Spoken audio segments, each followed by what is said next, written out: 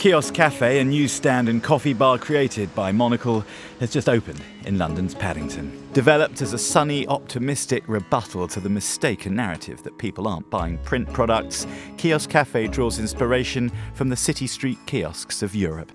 We bolted together two concepts that we all love, the great kiosk and the great cafe in the city. Of course, we've played with a K for cafe, so it has maybe a little bit of a nod to Middle Europa. In that sense, it should feel like a good newsstand that you might find in Vienna or a city in northern Italy. Kioskafe aims to set a new standard in print retailing, providing a catalogue of print-on-demand newspapers ranging from Argentina's Clarín to Czech Lidové Noviny. Customers will be able to order in advance or simply wait while the title prints out. And in store, an evolving list of the 300 best newspapers and magazines from around the globe will share shelf space.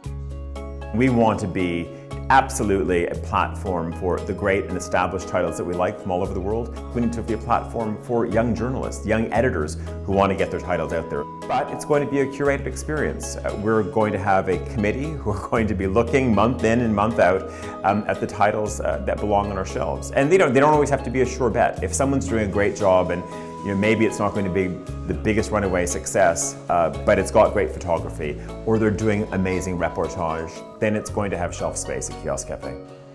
Kioskafe will also offer customers all-press coffee and snacks across a wooden coffee bar. With travellers in mind, essentials available for those out on the road include toothbrushes, shower gel from Trace, shampoo from Rausch, pens from Caran d'Ache and underwear from the White Briefs. One of the great things about the debut of Kioskafe is its location. We are across the street from the Frontline Club. This is the home for frontline correspondence. Of course, London is one of the biggest centres for, of course, foreign correspondents from all over the world. We're across the street, but also we're, in a way, almost the lobby for a whole extension of new bedrooms that they've added to the club. We're about 250 steps from Paddington Station as well. So we wanted to be a bit of a refuge for people to be able to meet in the morning before they jump on the train to catch their flight, or likewise when they come into town. Created, developed and designed by the team behind Monocle, the business sits under parent company Wincor, yet will be a neutral space with the objective of making the whole print sector shine.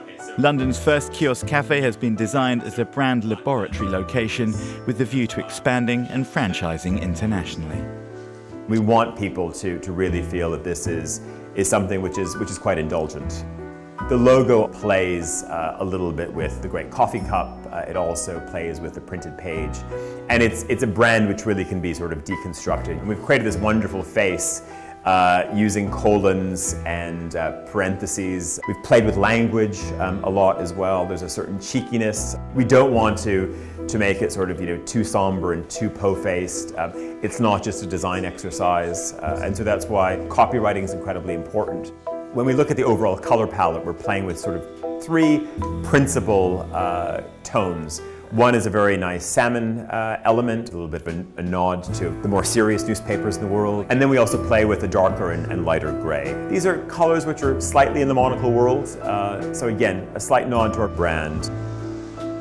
Our design team worked with expert Japanese builders Edo Construction in the making of the bespoke furniture.